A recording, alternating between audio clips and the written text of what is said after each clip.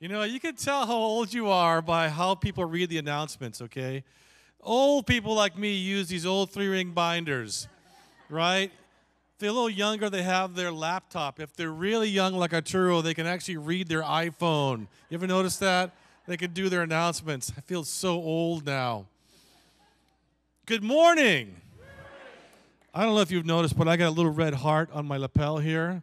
That was given to me this morning. I don't know if you know, but I go out during the worship for a little bit to pray with our children in different classrooms every Sunday because I felt like God gave me a word that there were some great leaders in with our children, and to pray blessings over them and protection and to begin to now impart God's blessing upon them. And one of the little girls in kindergarten said, "I love you, Pastor Rene," and she gave me a little red heart. So I'm going to keep that right there. Made me an emotional mess before I had to preach. It's like, oh, thank you. I love you too.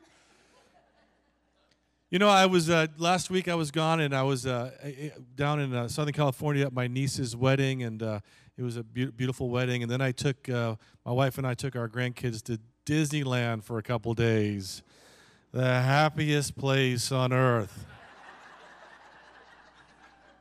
So they tell me. I just want a nap when I think of Disneyland. But we actually went to, because of my grandkids, or my daughter's kids, who's going to be here this Friday, Danielle. She tells stories about me. They're not true unless they're good, by the way.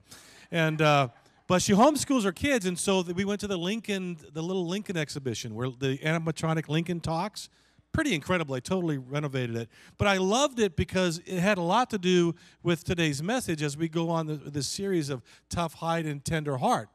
And it made me think so much of how he's a great example of what I want to talk about today, because Abraham Lincoln, if you remember, when he was elected president in 1861, he was elected by the smallest percentage of any president ever. Only 39% of the people voted for him.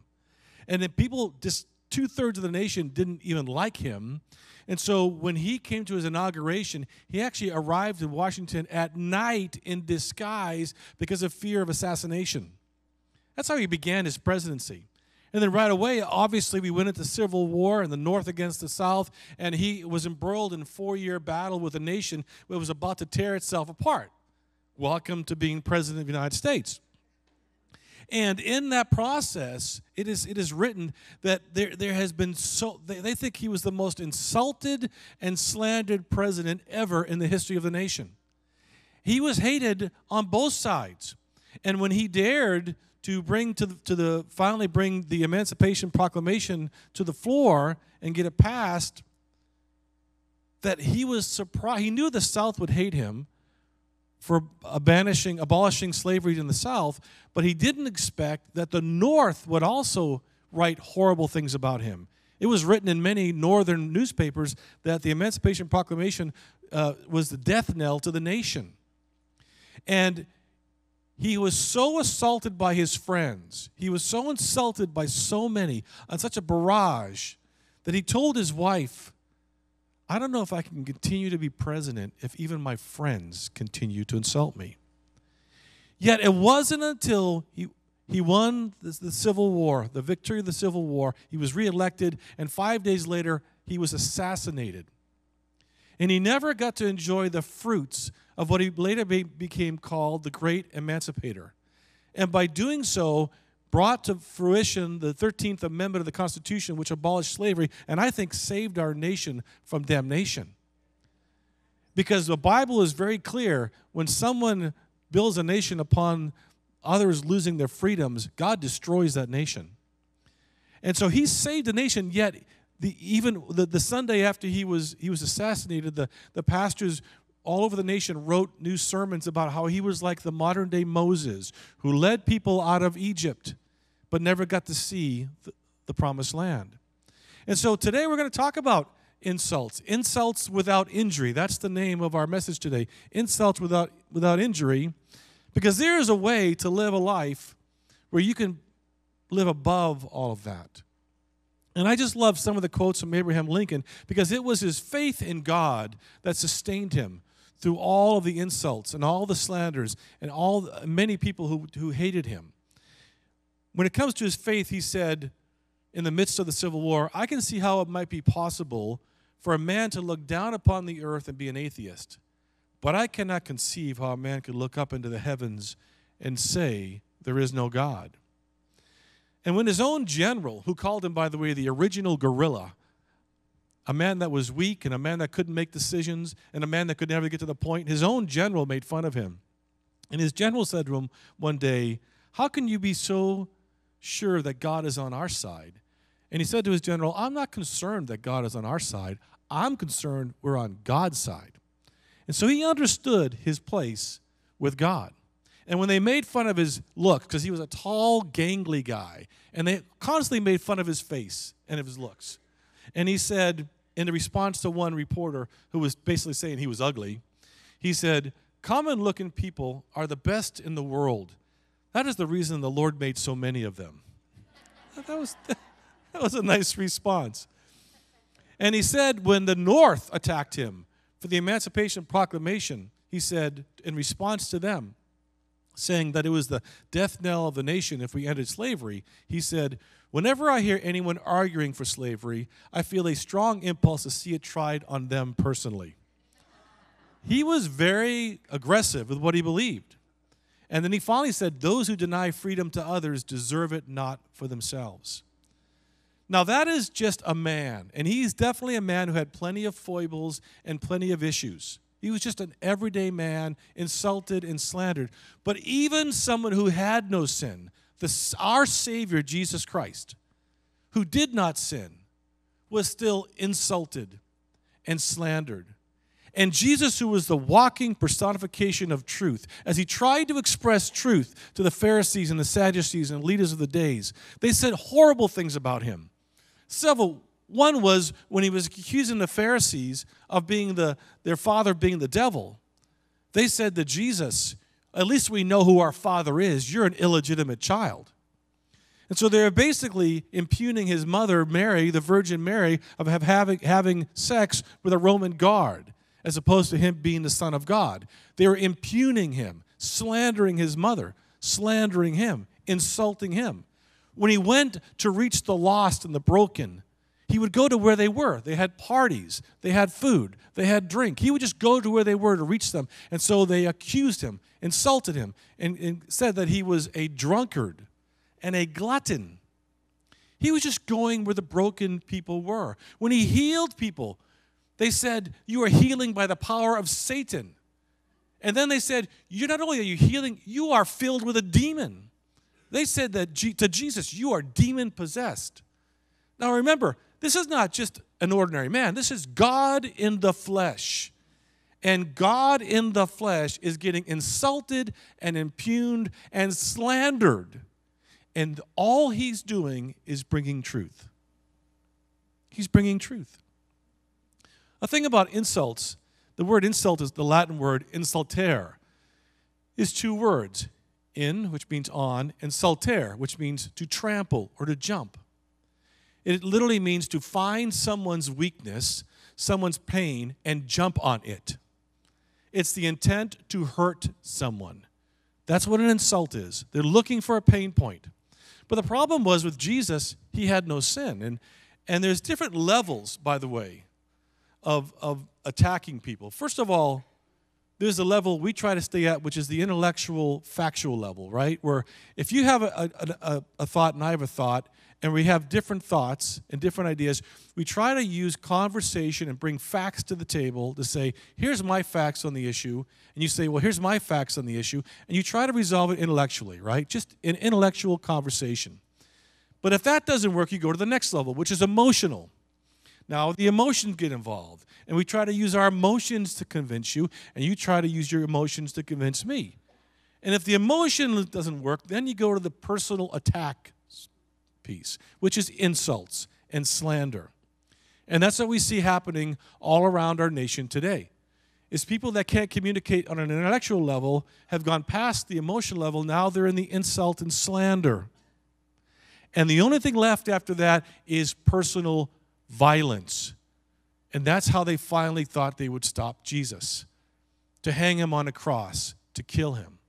So it starts at the intellectual side, goes to the emotional side, goes to the personal attack, and then the only place left is violence. And so we have been given some scriptures in 1 Peter chapter 3. Turn in your Bibles to 1 Peter chapter 3. And this portion of scripture is designed for us as Christians. We cannot expect the world to live like Christ until they know him. But we, as Christians, are supposed to live by Christ. So this chapter 3 of 1 Peter is going to give us some instruction as to how to overcome insults without injury. Let me begin in verse 8. Finally, all of you, be like-minded, be sympathetic, love one another, be compassionate and humble. Do not repay evil with evil or insult with insult. On the contrary, repay evil with blessing, because to this you were called, so that you may inherit a blessing. So what does that mean? What does even that mean that God is giving us a blessing? The Greek word for blessing is makaroi, which means to be fully satisfied in God. Fully satisfied in God. It is not like the gift. You know, we think of a blessing as having a great family or having enough money to pay our bills or having a healthy life, and we think of it as gifts. But the blessing that he's talking about that we would receive if we choose not to repay evil for evil is a supernatural satisfaction that supersedes any conditions around you. It supersedes your personal health. It supersedes your finances. It supersedes any circumstance at all. It is a supernatural satisfaction of you knowing God is drawn near to you and you are drawn near to God and you sense the presence of Jesus all around you all the time. That is the blessing that is promised to the Christian if we could learn the discipline of repaying an insult with a blessing. Now, what's challenging about this scripture, and it's challenging for all of us, which is why discipleship is a lifetime process, is it doesn't say here, if someone insults you, repay them with a blessing. But after a couple times, forget it. Go after them on social media. Totally rip them up. Shred them. Destroy them. Give them a couple shots, and then you're off the hook. It doesn't give us that out. There's no asterisk at the bottom. Some conditions apply. It says, as God tends to do, because he is the ultimate truth, when someone slanders you, insults you, curses you, you repay them with a blessing. And if you choose to be that kind of a Christian, then I will give you this supernatural divine blessing, and you will feel my presence. I will draw you near to me. You will be drawn close to Jesus. You will sense our presence, and you will know I am blessing you. That is a powerful gift that God has promised us if we would choose to not repay evil for evil, but evil for a blessing. And in the first point of that, by the way, I know I miss my point fill-in sometimes because I get so excited about preaching. That's why we have an app you can download, and you can fill in the blanks. And so if I miss one, don't stress. If you download the app, then you can fill in the blanks on that thing. They're all there for you. So in case I get too excited and forget one, you'll get it. But the first lesson, life lesson of this is insults die from lack of participation. Insults die from lack of participation. You don't have to be baited into an argument. I mean, they can bait you. Don't nibble at it and don't bite at it. So they die from lack of participation. It takes two to fight.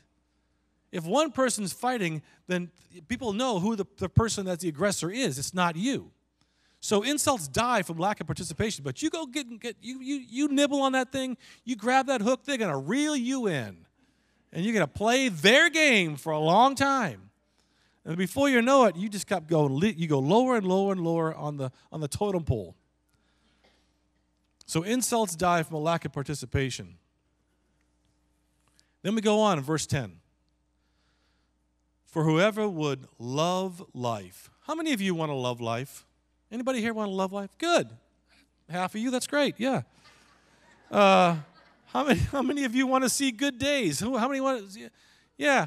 Okay, up another half of you, that's good. How many of you just hate raising your hand on Sundays? You hate when I ask you to raise your hands. Okay, there you are. I knew you were there somewhere. Okay, that's what happens. I'm not raising my hand. Who do you think you are? All right. I did it when I said yes to Jesus. I'm not doing it again. I get it. I understand. But he begins by saying, whoever would love life and see good days must keep their tongues from evil. He's talking to Christians. This is for Christians. This is for us. If you want to love your life and see good days, keep your tongue from evil and your lips from deceitful speech. They must turn from evil and do good. They must seek peace and pursue it. For the eyes of the Lord are on the righteous, and his ears are attentive to their prayer. But the face of the Lord is against those who do evil. I want you to picture this. You ever been someplace talking to someone, and you could tell they were totally engaged in what you were saying? They were listening to you. The scripture saying is, when you choose to be a person of peace, when you choose to respond, not in anger, but in peace, God is attentively watching you. He's watching you. He's listening to your words so that you may be blessed with a good life and be blessed with good days. And so that when you pray, he is attentively listening to your petitions to answer your prayers. But if you get baited into insults and slander and deceit, it literally said God's face turns away. He cannot hear your prayers. It is a warning to Christians that we must understand that God is carefully watching us. Are we ambassadors of his Son, Jesus? Do we seek peace and pursue it? There's a difference between just seeking it and pursue it. Pursue it is you're putting your actions into speaking and acting in ways that bring peace, not animosity. You are not casting lines of insults and slanders and deceit and evil, but you are speaking words that are gracious and kind. And if you do so, you will love your life. You will see good days, and God will hear and answer your prayers. It's a powerful statement. Sometimes, we've all heard that we go through hard times and we think God's punishing us, and God's not punishing us. He's preparing us. Sometimes you go through hard times because he's preparing you for something great, and he needs you to be ready to call upon him.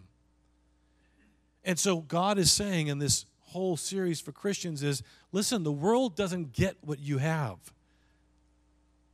They're going to insult you for what you have. They insulted Jesus, and he was dying for them while Jesus was on the cross dying, his life flowing out of him. He was dying for the very people that were still insulting him from the ground. He's sinless, giving his life for all humanity, those who will call upon him. And the very people he was dying for looked and said, "Ha, heal yourself, physician. Ha, what kind of king are you, Son of God?" Insulting him as he's dying for them. And if we are ambassadors of Jesus, is it too much for us to seek peace and to pursue it? If our Savior died for us and all humanity? The lesson is that God rewards honorable responses.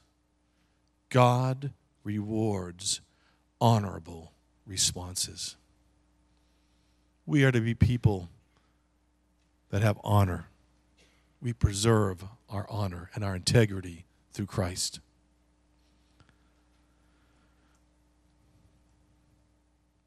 Move on to verse 13. Who is going to harm you if you are eager to do good? But even if you should suffer for what is right, you are blessed. Do not fear their threats. Do not be frightened. But in your hearts revere Christ as Lord. Always be prepared to give an answer to everyone who asks you to give the reason for the hope that you have. But do this with gentleness and respect.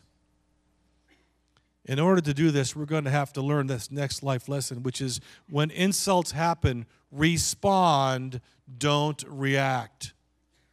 Respond, don't react. We all know the difference between responding and reacting. Responding is careful. It's thoughtful. I'm going to respond to that question. Think about how I answer it. Reacting is you just let your emotions, your anxiety, your anger take over, and you react to it. We're told to respond to it with gentleness and respect. But how are you going to respond if you don't know how to? How many of us, no raising hands, I'm not going to put you, don't worry about it. But if I were to say to you, come up here right now and give us your 3-minute testimony about why you need Jesus. Right now, 3 minutes, you got 3 minutes, tell us why we should follow Jesus. I wonder how many of us are prepared to do that. That scripture says, you need to be ready right now, in a moment's notice, to give your testimony to someone about why you're following Jesus. Can you do it right now? If you come upon a car accident and you want to pray with someone, or you're in an airplane or standing in line somewhere, do it at the DMV. People really need Jesus at the DMV, man. I'll tell you what. My goodness. The last time I almost got in a fist fight, it was at a line in the DMV. By the way, pray for them.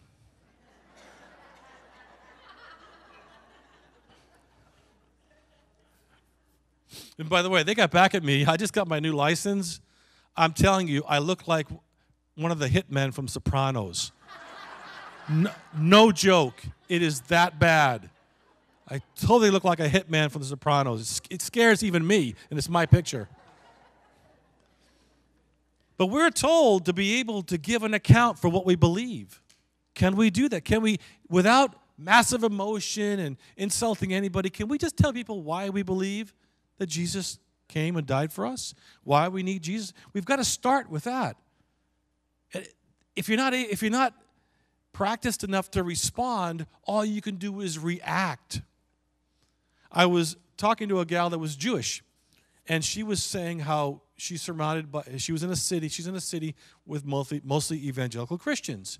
And she was talking about her anger, and she was definitely emotionally angry that people say Merry Christmas to her at Christmas time. And she was physically, emotionally angry. And of course, I'm like one of those guys that really wants to say Merry Christmas at Christmas time, but I'm trying to treat her with gentleness and respect. And so I'm trying to hear her heart, and she's just really like, no one knows. Why can't they say Happy Holidays? Why can't they say Happy Hanukkah, right? And she's just pouring her heart out to me, and I was able to not react to her, but to respond to her.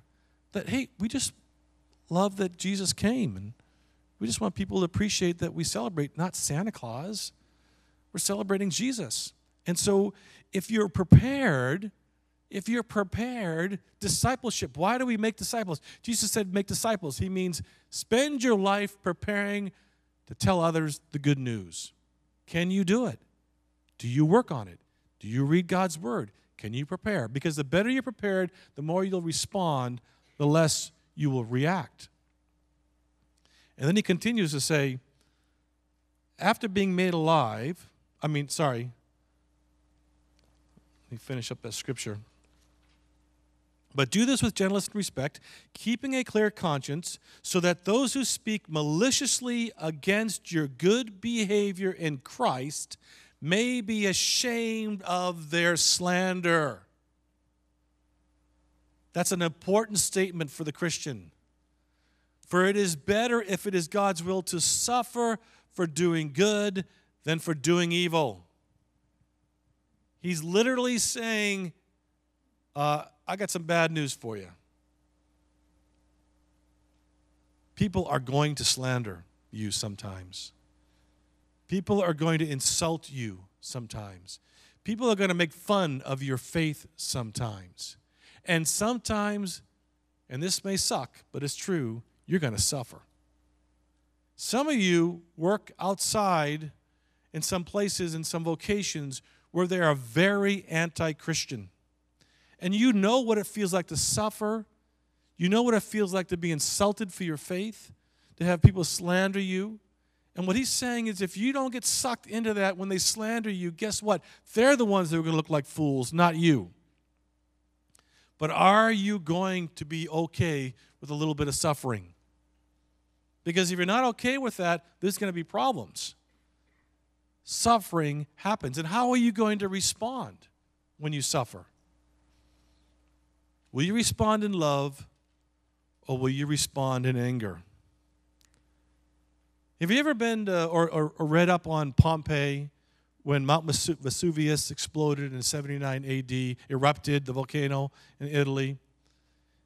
It's pretty incredible because people were living peacefully at the base of this volcano, an active volcano. Beautiful city, people just going on with their lives, families being raised, businesses. And all of a sudden in 79 AD, it explodes and spews hot, smoldering, suffocating ash covering the entire city. And when that happened, it killed the good and the evil. It killed the mommies, it killed the babies, it killed animals, it killed the puppies, it killed the kittens, it killed everything, plants. When a volcano erupts, it doesn't care who's in its path, it kills everything. When the world responds in anger, or if you respond in anger, the damage can be devastating. That illustration, I never forgot the illustration someone said years ago to me about how when anger is like taking a nail and driving it into a piece of wood. When you say, I'm sorry, you pull the nail out, but the hole remains. The damage is done. So we have to learn to respond in love, not anger, because even if you apologize for your anger, you leave a hole. There is damage that is done. And as ambassadors of Christ, we want to be ambassadors of the love of Jesus, not anger, the love of Jesus. So it is better to suffer while loving others than to get angry and feel good about it and then feel terrible afterwards. I heard this saying once, it was so true. When you're angry, you'll give the best speech you'll ever regret. Think about that. When you're angry, sometimes you give the best speech you'll ever regret. I don't want to have great speeches that I regret for the rest of my life. 1 Pt.3 18 helps us in this process. It helps us stay strong as we develop this tough hide and tender heart. It says, starting at verse 18, "For Christ also suffered once for our sins, the righteous for the unrighteous, to bring you to God." Which is that next life lesson, that Christ suffered for us first. When tough times happen and you feel that your faith is being insulted, or you're being insulted, or you're being slandered, remember, it's nothing that Jesus didn't experience first. And he did it while he was dying for us, while he was giving his life for you. The righteous gave his life for the unrighteous. That's us. He was put to death in the body, but made alive in the spirit. And after being made alive, he went and made proclamation to the imprisoned spirits, to those who were disobedient long ago, when God waited patiently in the days of Noah while the ark was being built. In it, only a few people, 8 in all, were saved through water. Jesus made it a point to go after the lost and the suffering and the confused, the broken, the outcast, the imprisoned, the alone, the orphan, the widowed. He did whatever was necessary to bring the good news of salvation to them. And he endured the pain of slander. He endured the pain of insults. He endured the pain of the cross. Listen, remember, he was in the garden asking for God to take this from him. He knew the pain that was coming.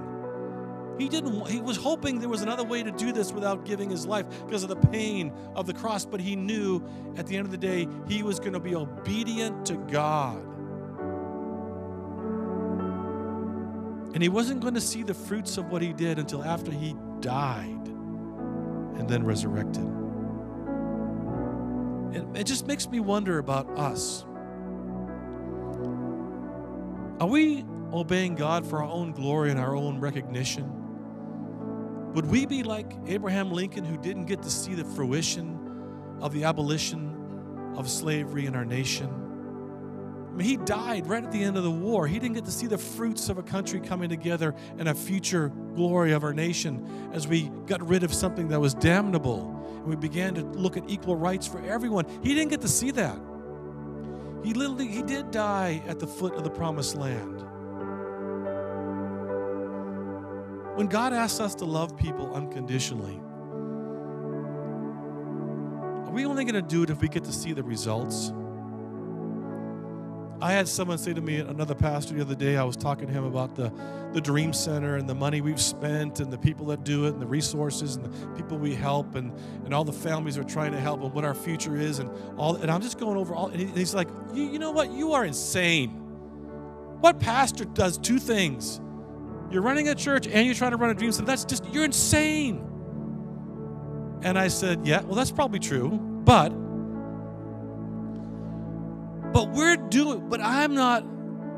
we are not okay writing a check once a year and giving it to somebody and saying, here, go take care of those people. Here's our check. We took an offering. Take care of those people. You take care of the broken, the orphans, the widows, the imprisoned, the lonely, the hungry. Here's my little check. You go take care of it. We're not those kinds of disciples. We're the kind of disciples who roll our sleeves up, get our hands dirty. We go out there and we help those that are in need.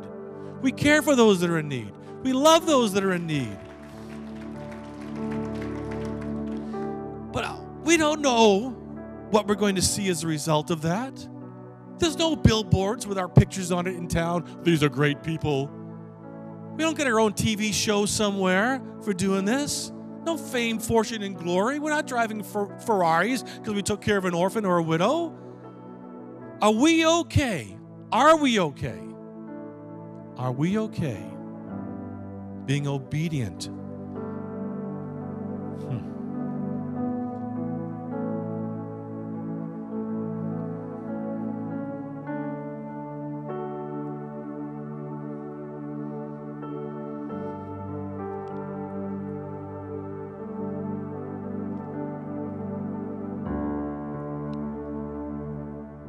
And allowing our children or our grandchildren to reach the promised land. Are we going to be those kind of disciples? Are we those kind of people? Are we going to demand attention, recognition, results? Are we going to be okay just being obedient disciples of Jesus? That's a question we must ask ourselves. He continues on in verse 21. And this water symbolizes baptism that now saves you also. Not the removal of dirt from the body, but the pledge of a clear conscience toward God. It saves you by the resurrection of Jesus Christ, who has gone into heaven and is at God's right hand with angels, authority, and power in submission to him. You were raised up by Jesus. You gave your life to him. You were baptized in the name of Jesus, forgiven of your sins, so that now you may be the one who carries the good news to a broken world. You know what I find amazing? That 2 years ago at 2 a.m, God woke me up and gave me the series for the next 4 years. I find it intriguing that today, a week and a half before our election, where we see the contention and the insults and the slanders all around us, that God would give this 2 years ago to me about protecting ourselves and being baited by insults and by slanders. It is the Spirit of God preparing the children, his children, to be ambassadors of peace. I'm going to ask the prayer team if they'd come up here and join me at the front. Maybe you're here today and, wow, this is all new stuff to you, and you know, listen, Pastor, I have not been following Jesus. I've not been doing it. I'm just being honest. I've been sucked up in this. I don't know what I've done, but I haven't been following Jesus. I want to give you a chance to do that today, right now. And if you just bow your heads for a second. If you're here today and you know you want to get right with Jesus right now, you want to make a commitment by being courageous and telling me you want to get right with Jesus, telling God you want to get right with Jesus, I'm going to ask you to be brave in this moment and let me know by raising your hand right now. Put it up. Today, I want to begin this walk with Jesus. Today, I want to get right with Jesus. Let me see it. Put it up high so I can see it. There you go. Good. Come on. Good. Excellent. Who else? This is your moment. Good. This is your moment. Come on now. This is your chance to get right with Jesus. We're going to do this together. Amen. Anyone else? Come on. Good. Good. Okay, you can put your hands down. When we finish today, those of you who raised your hands up, I'm going to ask you to come to the front, and we have something special for you. It's called a yes box. It helps you on this walk with Jesus. We want to pray for you. I want to personally call you and welcome you to our family. But for the rest of us, I also want to ask you a question. And it's the last point on this lesson. The last point says to forgive and then spread the good news. Forgive and then spread the good news. Are you willing to forgive those who make fun of you, your beliefs, your morality, who slander what you hold dear? Will you forgive them and then share the good news with them? Because you can't share the good news if you're holding bitterness and anger and unforgiveness. If that's you today, I want you to have a conversation with God and make sure as we come close to the insanity of the next week and a half that you are one who walks in a different way than the rest of the world. You walk as a light of truth and peace and forgiveness and gentleness and respect.